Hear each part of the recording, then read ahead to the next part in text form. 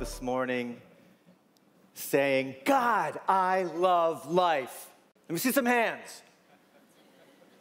God, I love life. I just couldn't have any more passionate lovemaking in my life than I have right now. Hands. Hands. Good, good.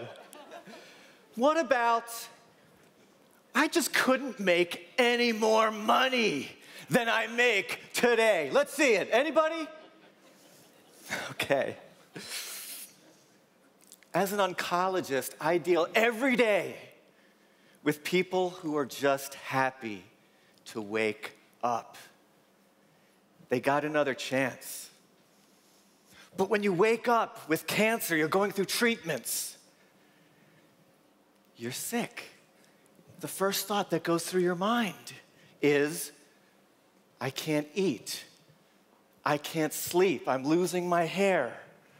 I'm losing weight. I'm dying. And it's going through your mind, and you wake up saying, I have pain. I can't sleep. I can't even go to the bathroom without all this trouble.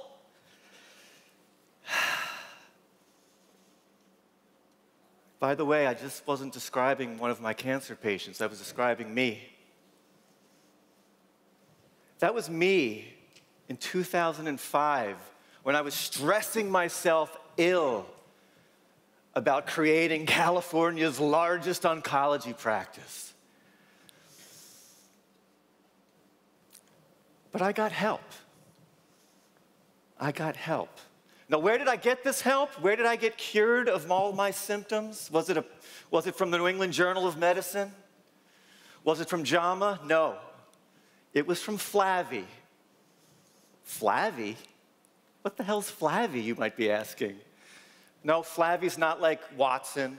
Flavie's not a new robot. Flavie was my patient.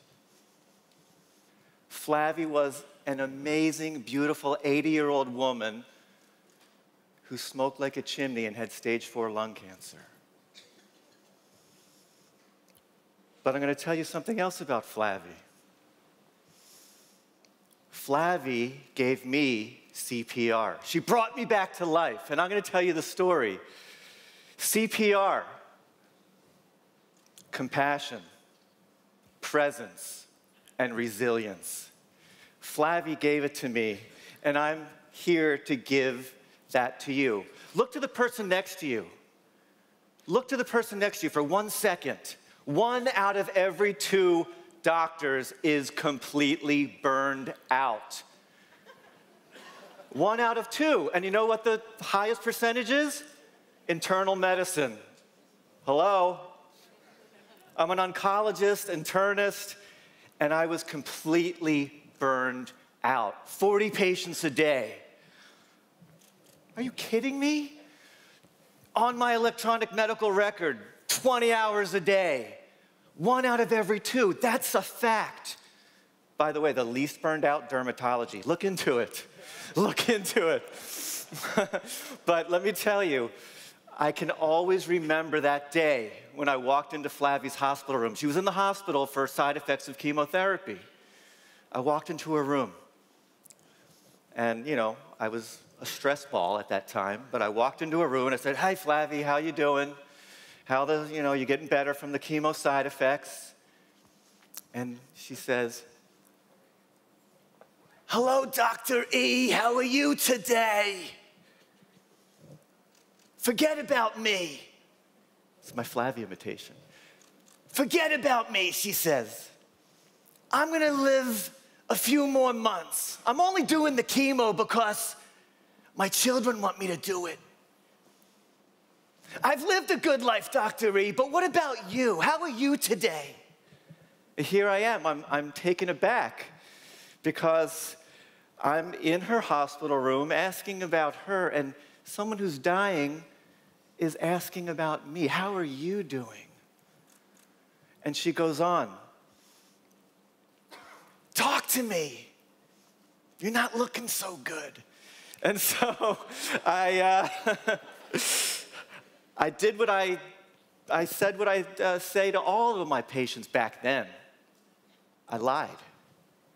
I lied to Flavie. I said, fine. I'm fine, Flavie. I'm busy. I'm busy and fine. Fine, busy. Busy and fine. Fine. Frustrated, insecure, neurotic, and emotional. Yeah, I was fine. I was fine, Flavie. And she looked at me and she said, bullshit! You look like crap! Swear, true story. If you can't take care of yourself, Dr. E, how are you going to take care of all of us? Exact words. You got to have fun in life. Stop trying to be perfect every minute. She says this to me. Sometimes being good enough is great. Just sit next to the smartest kid in the room. And that's why I'm here, Daniel. And then she says, let's have some fun. You gotta let go. You gotta let go of the stress. Let's have a dance. You see, she had a tough life. She lost her husband in the war. She raised all of her kids, a single mother. But she never gave up her dream of being a dancer in Vegas. So she asked me to dance in the hospital room. And I'm like, what? I'm gonna dance in the hospital room with Flavie? And I said, hell yeah, I'm gonna dance.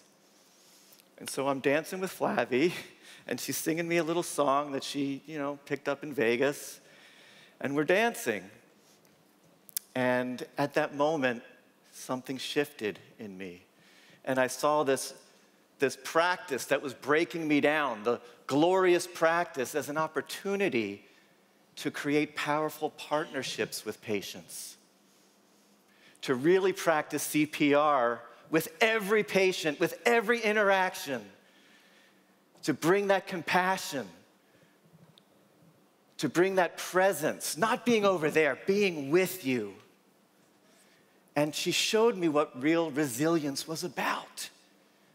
She shocked me back into life. And from that moment on, I connected with all my patients that way. We didn't dance every time, but we connected. We'd start to sit down next to each other and Google things together. We would do mindfulness practices in the room during the visit. It was Flavie that taught me the secret of medicine, that illness starts with I and wellness starts with we. When you have a we, when you create that powerful partnership, anything's possible. And that was Flavie who gave that to me. So I'm no longer burned out. And Flavie and I wrote a song together. Now, not everybody has to write a song with their patient. You can do anything to connect. But we wrote a song together. And I'm going to play it for you right now, right here. And this one is for you, Flavie.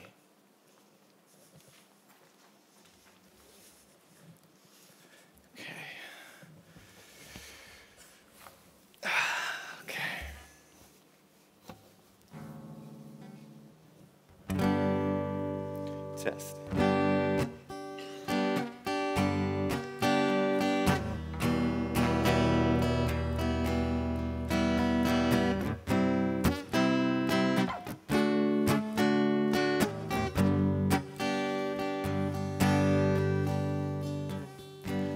We danced in your room, you taught me to give, yeah.